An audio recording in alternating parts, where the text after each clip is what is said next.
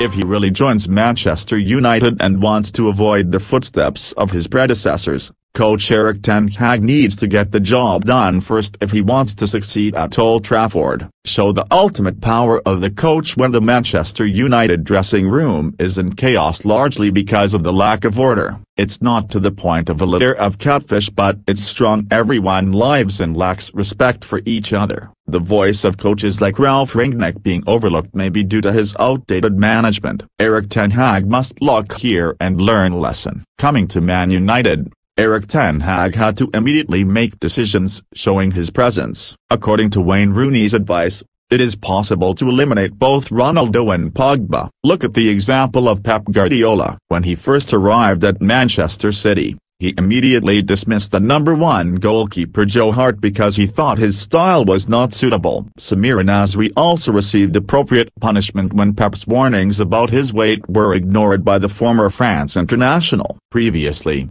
it is not that Manchester United have not had strong-faced coaches. Jose Mourinho exemplifies that style, with direct conflicts with Pogba and Martial. Mourinho wanted to sell both of these players, but the Red Devils board sided with the other side of the front line and fired the special person. So far, it can be asserted that their choice was wrong. Mourinho's successor, Ole Gunnar Solskjaer, was too gentle and did not have many breakthrough decisions in his 3 years in office. The next thing that Erik Ten Hag needs to do is improve the players' fitness when receiving the team from Mourinho. Solskjaer once admitted that the players' fitness was not enough to meet his flexible play style. So right in the first summer tour with the team in Australia, Solskjaer has increased a lot of exercises to improve fitness. The indicators show that the fitness of new players has increased by 50%. Until Rangnick took office, he still had the same comment as Solskjaer. The fitness of the Red Devils players has improved,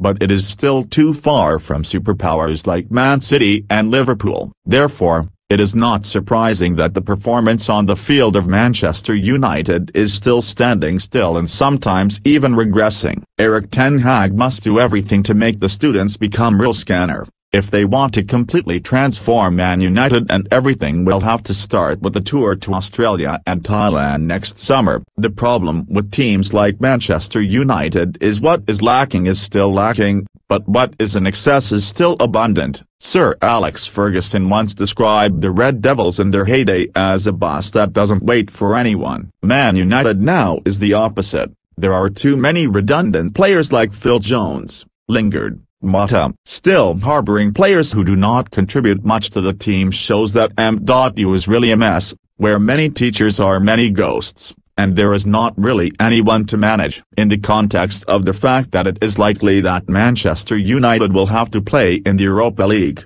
or worse, the Europa Conference League, or worse, no European Cup, the reduction of the squad, the reduction of the salary fund is mandatory. Erik Ten Hag of course must understand this problem of economics mixed with expertise. Manchester United owns a patchwork squad, the product of 4 official coaches, not to mention 2 interim people, Rangnick and Ryan Giggs. So, don't be surprised why you can't see the unity in the rookies' style. Each person contributed a strange look to create chaos at Old Trafford. Coach Erik Ten Hag is a smart person, and even before he landed, the British media confirmed that the Dutch strategist wanted to have full control over decide on hiring. Thus, there will be a conflict with interim coach Ralf Rangnick, who will serve as a technical advisor from next season. But Ten Hag is forced to be arbitrary in this matter because it is directly related to his career at Old Trafford. The David Moyes, Louis van Gaal,